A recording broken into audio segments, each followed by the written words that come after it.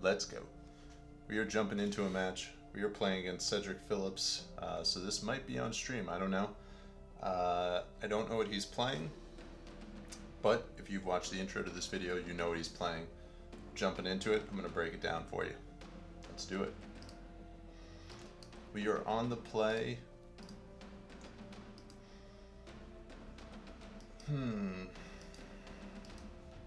He is playing a Lurrus deck. I'm going to put him on Hammertime just because it feels like that's a deck that fits his play style. I don't know for sure. This hand doesn't really do anything. Peatland draws me a card, just digs me deeper into my deck. I mean, it functions, but it's just not great. What would you guys do here? I think most people would probably ship it. I'm a little hesitant to do so. I think we'll try it, and I feel like we got 2 draw steps and the Peatland to figure out something in the interim. So the hope is we pull into a Yawgmoth or a Cord or an Evo, then we can go from there. So I'll keep it. I really don't like mulliganing. I'll do it if I have to, but I don't like it. Alright, and turn 1. I think our mana is good enough where we can just fetch basics here. Avoid taking excess damage. He's playing a Lurrus deck, so regardless of which iteration he's playing, chances are he can deal us damage and deal us damage quickly.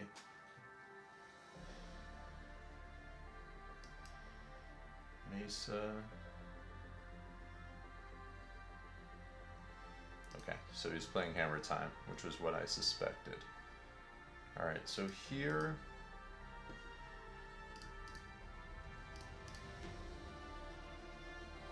I'm going to build out our mana base a little bit more. And I think during his turn I'm actually going to draw a card with Peatland as opposed to playing out one of the birds. With the hope of, once again, pulling something, some piece of action that I can utilize.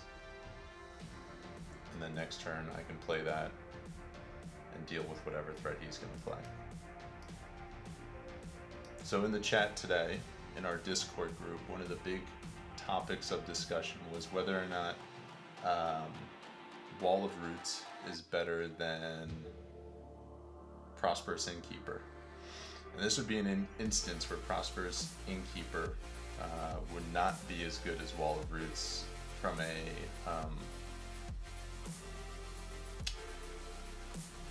mana sense. I guess typically it's not going to be as good from that perspective.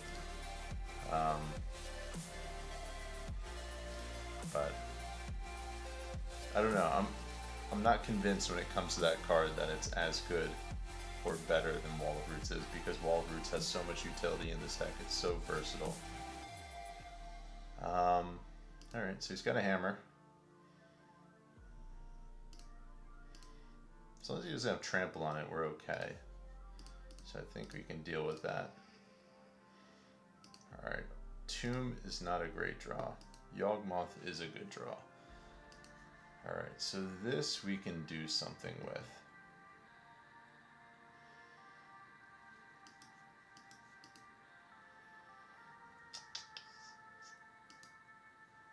Alright, so the question is, do we shock and play out the Yawgmoth?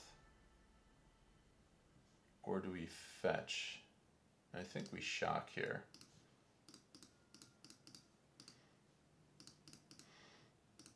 So in spite of this hand not looking great from the get-go, it actually panned out pretty well.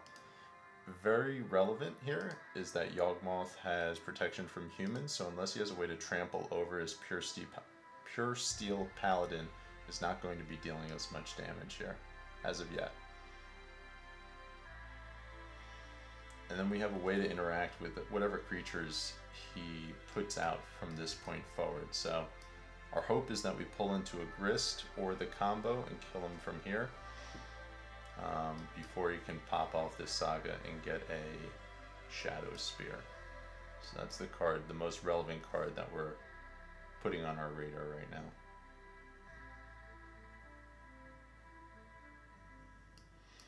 We already have a video with this matchup, but it's such a prominent deck within the format that I think it's good to see it from a couple of different angles, see it a couple times over.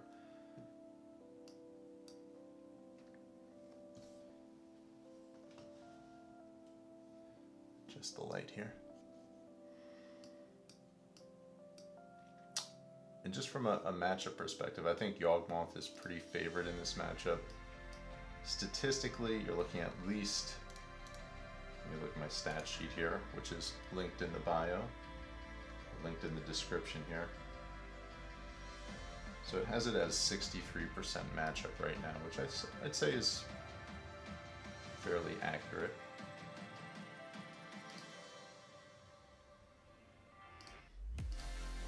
So he's building out his board presence a little bit more. He has the ability to make a token, and I'm going to make him commit to that now. If he F6s, he's in trouble. Yeah, I guess he can do it there. That's fine. So the construct's fairly large. Another fetch land, which gives us another shot off of our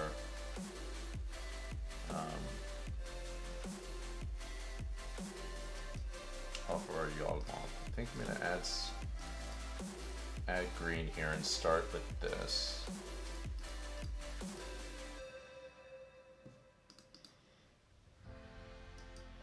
Okay, so that's pretty good.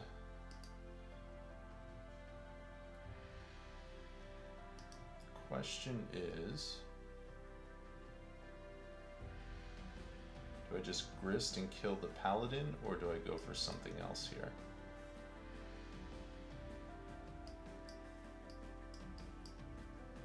He's got 2 cards in hand. And we did not use our wall of fruits yet. 2, 3, 1, 2.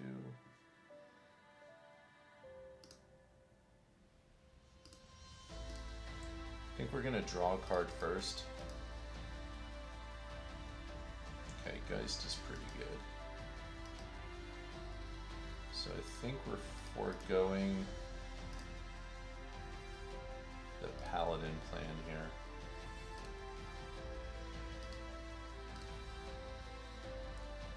Okay, we got the kill.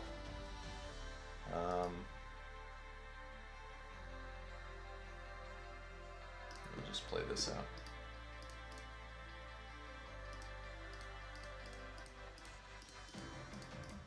Hopefully he just scoops and saves us the time. So there was a consideration to play out the Grist, but given our life total and the amount of mana we had available, I think the right move was to try to go for the combo there. We had 10-ish draws to find it, so I think it was worth the risk. In this matchup, we're bringing in our artifact package, which is these 5 cards. Also of note, we have 2 Beseiju in the main deck now, which will have some utility in this matchup. I'm going to pull up my sideboard guide and look at my outs. Hammertime matchup, 2 wall, 1 Geist, 1 endurance, 1 cord are what we're pulling. Typically I'll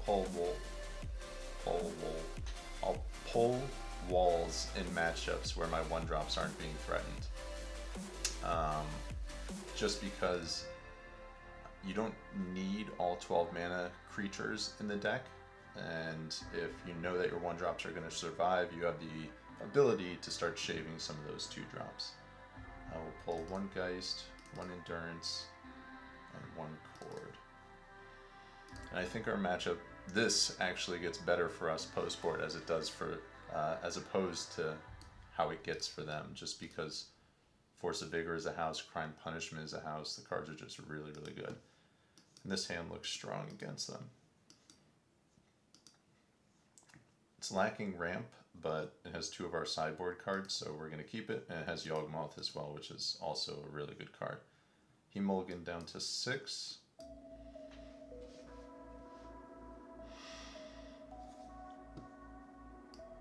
So I was talking with somebody earlier today about this deck and about its matchups.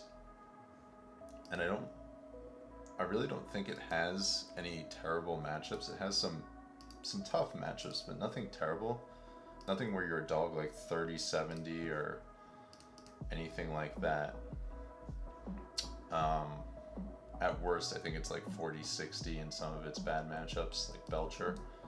But I think you're hard pressed to find a matchup where this deck really, really doesn't have a shot. So the question here is, do we get basic or do we get tomb? Our life total is definitely something we want to preserve in this matchup, but I don't know that I want to forego double black without having any mana fixing. So I think we're going to get tomb here, unfortunately.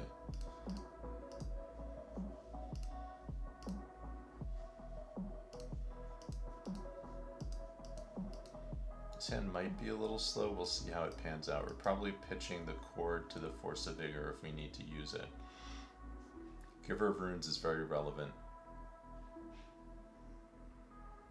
Can protect one of his creatures, so Sigard is relevant. Pithing Needle is relevant. And I think here we might actually pop the Force of Vigor.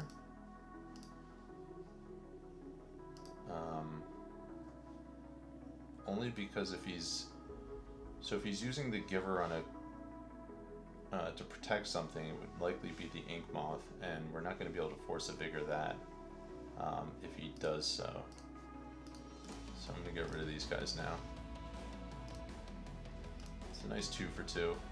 I like being patient with Force of Vigors in this matchup, but I think that was the right move. And from here, so we can play, I think playing Bird Out is the right move, because if we don't draw land, we'll have Liberator up next turn. If we draw land, we'll have Yawgmoth, which is just really strong.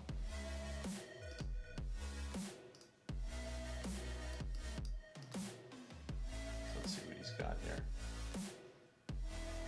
Of note, he's got a Lurrus that he can bring into his hand. That little cat sitting on the sidelines, and he does that. Good reason. Alright, we did not pull our 4th land, but Wall of Roots is actually decent. Gives us access to both ramp for next turn, gives us the Liberator this turn, and we can also activate the Liberator on their turn. So I think that was actually a pretty good draw, in spite of the fact that it doesn't afford us the ability to cast Yawgmoth this turn.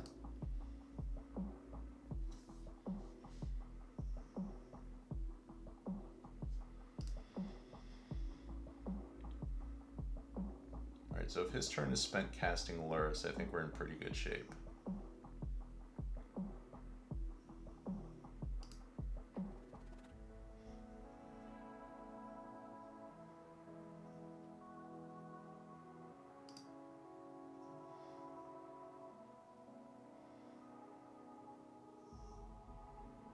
Okay, so he's got the Needle. Let's see what he names here.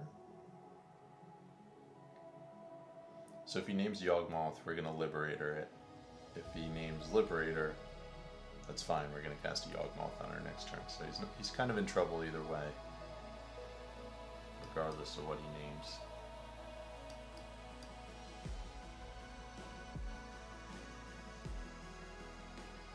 And for us, one of our best draws here is actually Twilight Mirror, because it will afford us the ability to proliferate on his turn, which will be very relevant. See what happens here. Okay, he names Yawgmoth.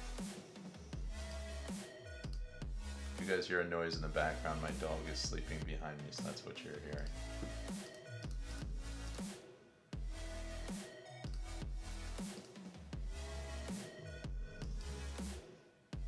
It's pretty loud.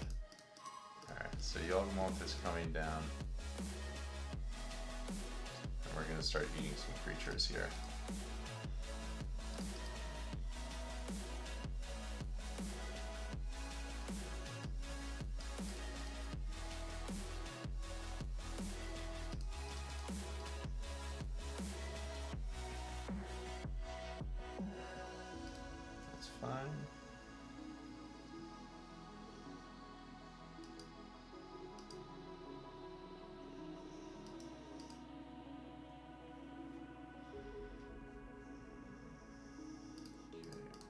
that. Force of Vigor is actually a really good draw. So I guess the question is, do we play out Dryad Arbor now? And then we can kill the Lurrus. This is close. Dryad Arbor draws us 2 cards. If we draw into another green card, then we'll have Force of Vigor up as well. I think that's worth it. We got our green card, okay.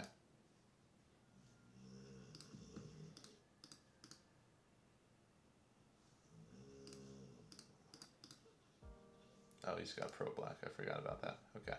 We'll just nab him during the upkeep, which is fine.